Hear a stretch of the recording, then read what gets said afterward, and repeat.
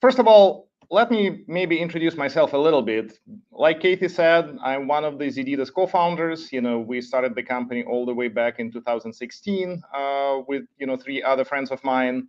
And actually, the first line of code for what later became Eve came from my fellow co-founder Eric Nordmark way back in 2016 as well. So if you measure, Eve's lifespan from the first time the first line of code appeared, it's actually a pretty old open source project by now.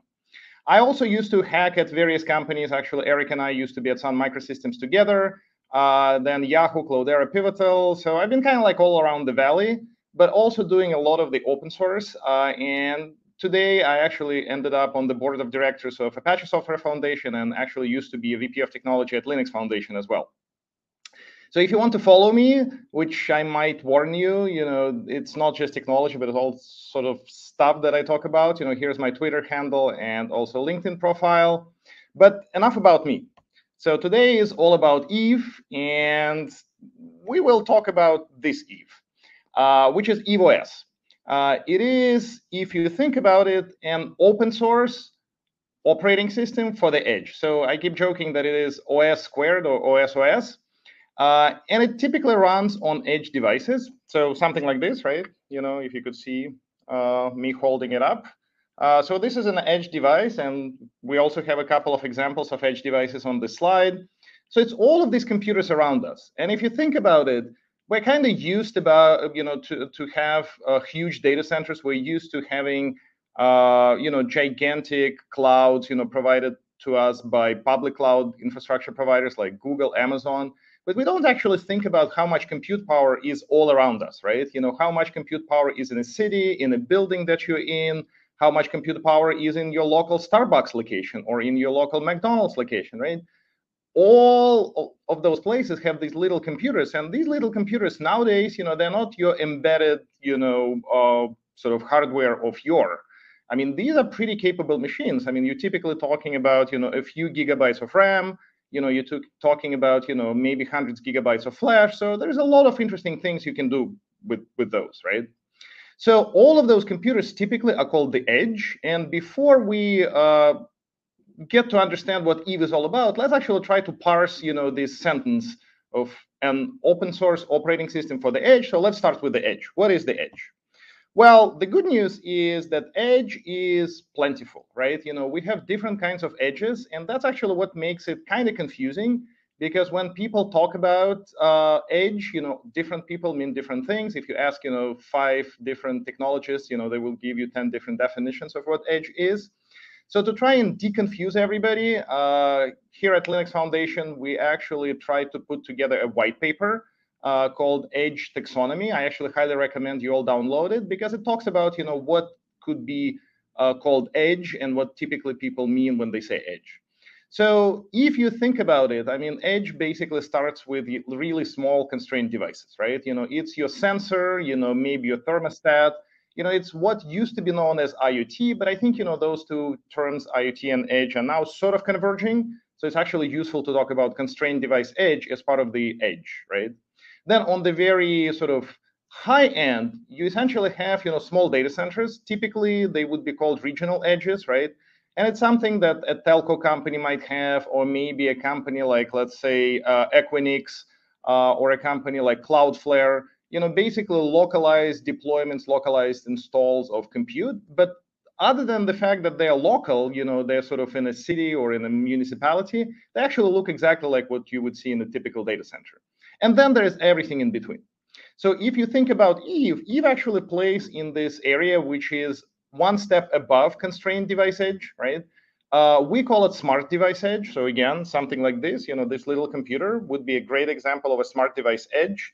It typically would be a computer that is, either a gateway or a small instance of compute. Maybe it drives some industrial process. But it typically is attached to some physical element in the real world, right? And you need to control it, or maybe you need to get data and send it to the cloud. So that's what smart device edge is. And then there is on-prem data center edge, right? These are Roman, yes. Can I just interrupt you? Did you want to be sharing slides while you're talking? Yes. Do you not see them? No, we haven't seen you screen share yet. Can you see the device at least on screen now? Yeah, we can see your video and we see your shared screen. Okay, awesome. So this is the device I was talking about. And again, like I was saying, all of these devices are all around us.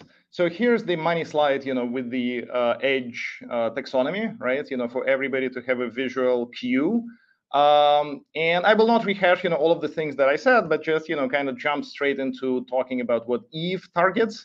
So Eve targets smart device edge and on-prem data center edge, right? So on-prem data center edge is interesting because, again, it sort of looks a little bit more like a typical rackable compute, but it is just a few of those, right? So again, your local Target or your local Walmart typically would have, on-prem data center edge in the back room because it's a big, IT deployment that they have to manage. These days, if you walk into a store, you need to manage your Wi-Fi, you need to typically manage your camera. So there's a lot of things going on. You need to manage your employees, tagging in and tagging out.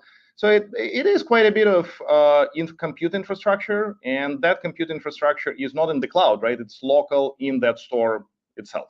So Eve targets these two things, right? Smart device edge and on-prem data center edge. Theoretically, Eve can be available to regional edge and telco edge. And maybe someday we'll extend it all the way to constrained device edge. But for now, it's just these two boxes that we're targeting. So that is what Eve does, right? That is where we play. Now, let's talk about open source. So Eve is an open source project. Like I said, the first line of code was written by a co-founder of mine, Eric Nordmark. And at the time, it wasn't really yet an open source project. So it didn't start its life as an open source project. But very quickly, pretty much immediately, we started this new thing within Linux Foundation. And for all of those of you who don't know what Linux Foundation does, it's not just about Linux. Linux Foundation is actually home for a lot of different open source collaborative projects. And probably the most famous one is, by now, Cloud Native Compute Foundation, home for to Kubernetes. And if you think about it, what we did with Eve and a couple of other companies bringing their own projects, we kind of created a sister organization called LF Edge. And the division of labor between the two is pretty simple. So Cloud Native Compute Foundation is taking care of anything and everything that needs to be available in a data center to be successful. And LF Edge is taking care of everything else, right? All of those computers outside of data centers, the software and the community is congregating in LF Edge. So LF Edge is an open source collaborative project within Linux Foundation, and Eve is part of it. So we're not alone within LF Edge. Like I said, it wasn't just ZEDEDA that brought its project in. There were a few other companies, pretty big companies too, like IBM and a few others. So by now we have about 10 projects within LF Edge, and that list is growing. New projects are coming in, and it's a pretty exciting place to be. So even if not for Eve, just check out our sister projects. And if you want to keep up to date with what's going on with Edge and how you can help and how you can contribute, LF Edge is one of the best places to get engaged. There are conferences that we're running, so just go and register and keep up with the news. Now let's deep dive a little bit more into Eve. So Eve, again, is a sub-project of the LF Edge. Just like any other open source project, we have the usual ways of interacting and collaborating with us. So there is the code on GitHub, there is documentation, mailing list, wiki. We're pretty heavy Slack users. So any of you who get curious today about what Eve is, I really, really highly recommend stopping by on Slack and just saying hi to us. We're pretty friendly. Katie is on Slack, all the time. I try to be as much as possible, but just to, stop by, say hi, and it's a nice place to be. If you want to contribute, if you are one of the open source developers, Eve and all of its other sub projects are implemented in Go. We just run everything on GitHub. So again, there is LF Edge, which is an organization name, /Eve, /Adam, and /Eden. And I will talk a little bit more about how these projects sort of come together. So just go on GitHub. You will see the usual means of collaborating on GitHub. We accept pull requests. In fact, we love your pull requests. So send us a pull request. We're a pretty modern project in the sense that everything that gets submitted to GitHub gets built and tested through the use of GitHub Actions. So you will see that, and gets published in Docker Hub because interestingly enough, even though we're building an operating system, we're actually using containers or container images, to be specific, a great deal. So a lot of our workflows are essentially focused on how do CI/CD pipelines, get from the code to containers, which actually means that we're not one of those old school operating systems, right? If you get to play with us, you will see how a next generation sort of modern day operating system could look like. Finally, as I mentioned, there is Wiki, and I actually love our Wiki because we publish all of our technical proposals. Anything that will get to be a new feature in Eve gets published as a technical proposal in our Wiki. But we also get to see all of the devices, again, like this one, or maybe even bigger ones, that people run Eve on. Now, again, this is the list that we just maintain as a community, right? This list doesn't mean that, it is officially supported by anybody, although some of those are supported by commercial vendors like ZEDEDA. But I just love this list because it's so long, and, it's kind of fun to see what people played with and, what people put Eve on, right? And just to highlight a couple of entries on that list, I mean, obviously we have these computers like the one I was showing you, but there are also virtual, ways of running Eve. So you can actually run Eve on your laptop, just using VirtualBox or QEMU.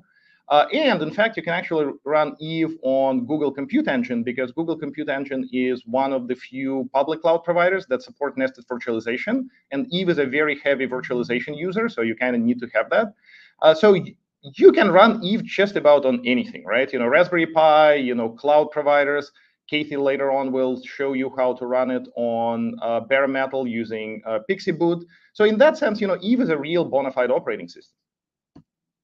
So let's talk about the operating system. Why did we even bother creating a new operating system in 2016, right? What was the point for us to actually do that? Well, as a dear friend of mine, Brian Cantrill, keeps saying that, there is absolutely no way to listen to either of us without getting a lesson in computer science, at least, one way or the other.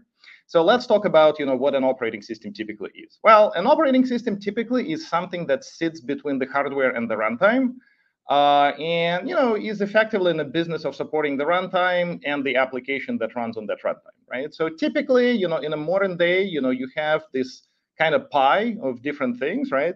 And it just so happened that in the 90s especially, operating systems have become the focus, and all of us who've been around, long enough, remember the wars between the Unix and the Microsoft and, all of these different types of operating systems, try to rule the world.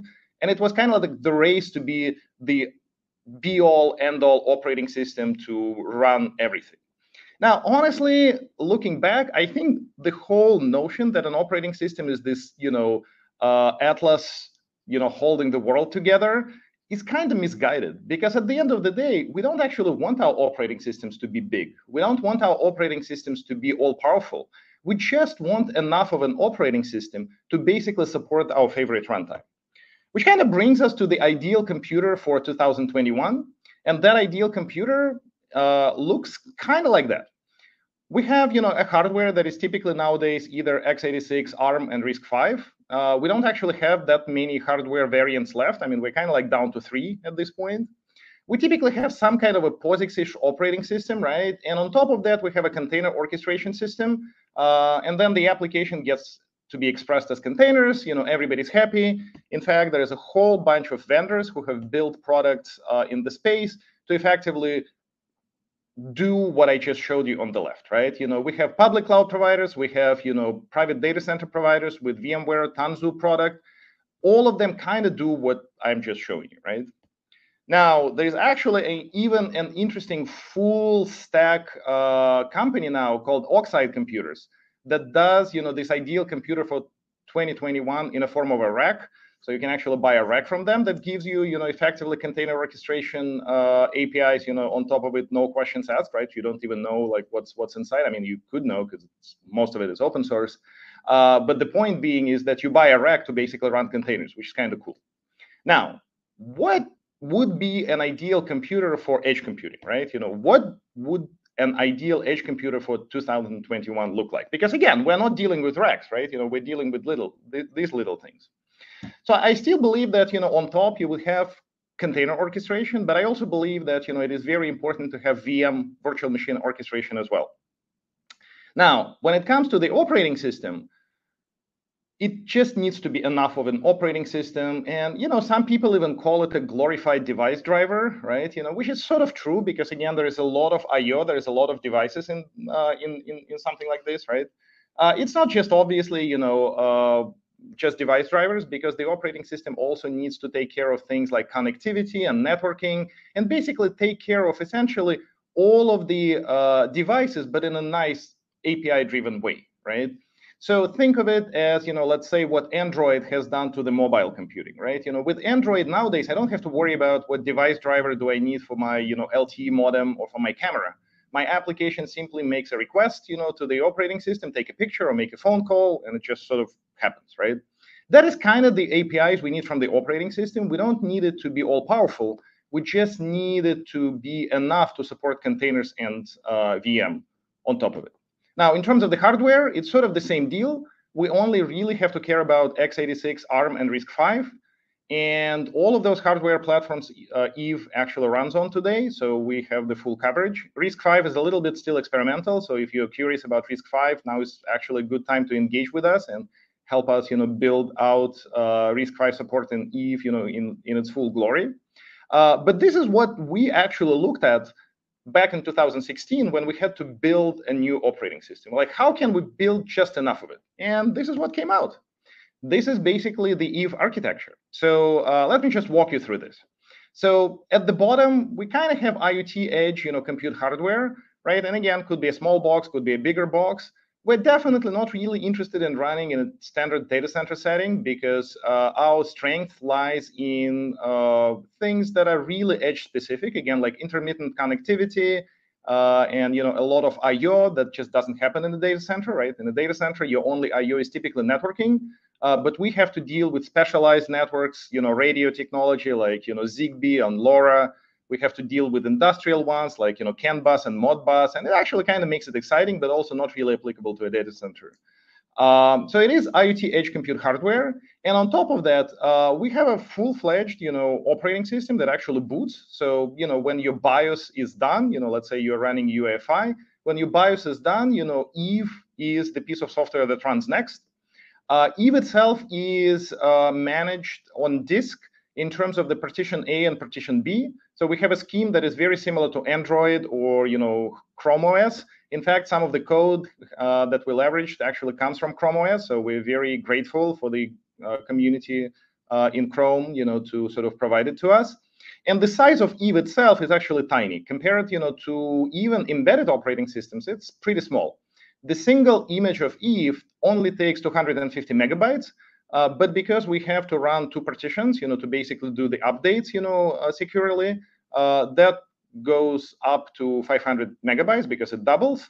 But it's still pretty small, even compared to most of the operating systems today. Then, on top of that, we kind of have a hypervisor. So Eve, like I said, needs to support virtual machines. So we're leveraging hardware-assisted virtualization, and typically, most of our customers run KVM. But we do have support for Zen and some experimental support for Acorn. Acorn is this Intel's highly experimental hypervisor for mixed criticality workloads.